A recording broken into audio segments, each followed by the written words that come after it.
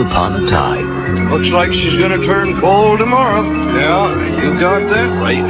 there was a salesman called Jerry Lundergaard Okay, real good. who always dreamt of striking it rich. Have you had a chance to think about that deal I was talking about, those 40 acres there in Wayzata? Jerry, we're not going to just give you $750,000. No, but see,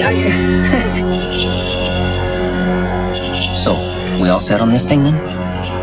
You want your own wife kidnapped. Now her dad, he's real well off, so why don't you just ask him for the money?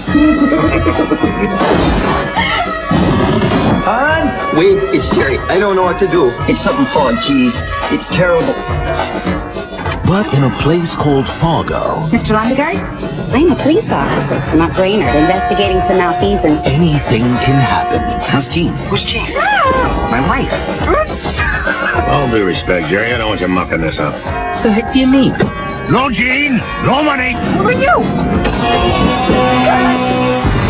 Circumstances have changed, Jerry. What the heck do you mean? Blood has been shed, Jerry. Here's the second one. I want you to tell me what these fellows look like.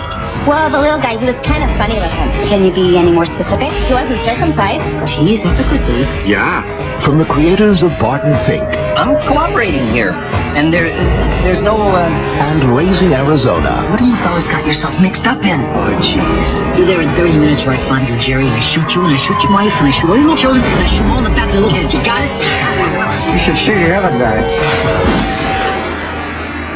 Oh, jeez. Fargo. End of story.